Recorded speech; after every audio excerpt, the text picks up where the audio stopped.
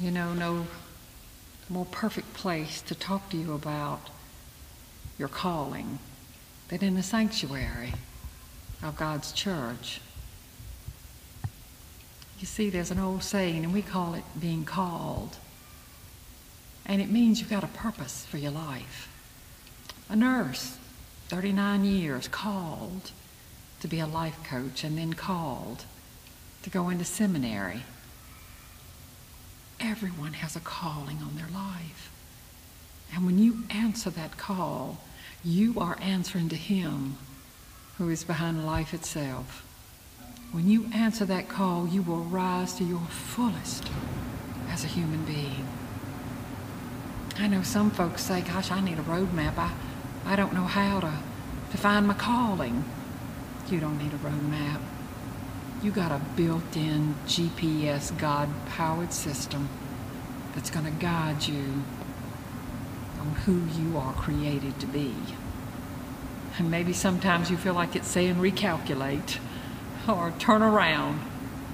So hopefully today I can help you with that purpose. I found my purpose, and that's what I want for you.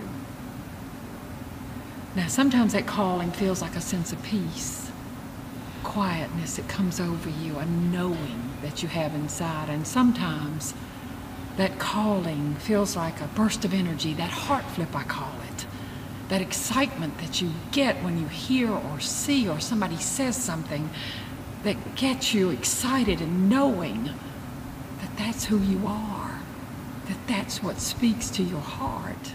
I got a couple of stories to share with you about some folks that determined their calling. And one's about a young woman. She was a runner. She'd get up every morning before dawn and she'd run her route. Part of that route took her by a homeless shelter. And she'd see the men standing outside, keep running. But one morning, she said, it came to me, I'm supposed to be running with them. And she went to the shelter that evening, talked to the director, got a team organized, and got those men running with her in the morning. And some of them stopped drinking and stopped smoking and went back to school and got jobs and felt good about themselves, that they could accomplish something. Nike heard about it, started donating tennis shoes. It's a national program now called Back on My Feet.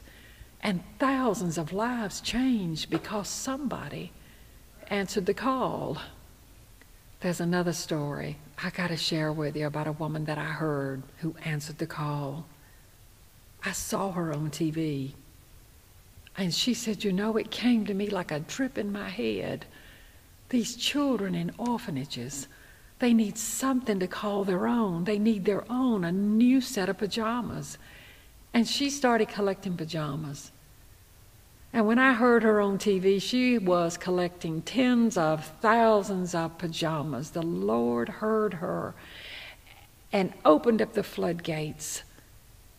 And so many children's lives changed because she answered the call, the calling on your life. Everybody has a calling on their life. You see, you are significant and purposeful in God's plan. There's something that you have been created to do on this earth. And if we can't figure out what it is for you, something's not going to get done. Nobody looks like you, sounds like you, has your gifts and passions. You are purposeful. You are significant in God's plan. You got a calling on your life. And when you answer His call, you are answering to Him who is behind life itself. When you answer His call, you will rise to your fullest as a human being. Now, He won't ask you and call you to be somebody else. He's going to call you to be you. He might call you to go back to school.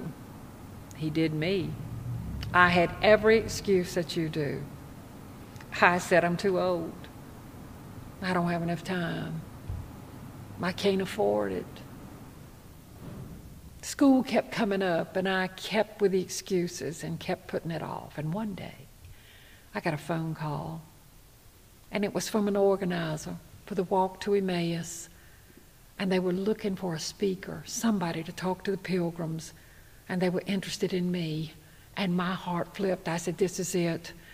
This is one of my life's passions. This is something I've always wanted to do. And I didn't get the job because I hadn't been back to school. And I said, Lord, you knew it all along. You've been trying to get me to go back to school. I got myself in seminary, and you know what? Somehow, I've always been able to make the payments. Somehow, I've always managed to have time. And you know what? I'm going to be 65 anyway. And I'd rather be 65 with a degree in Christian education than 65 without it. You're going to be 35 anyway. You're going to be 50 anyway. You're going to be 75, 80 anyway. Who had you rather be? Who is God calling you to be? Who will you be when you answer his call?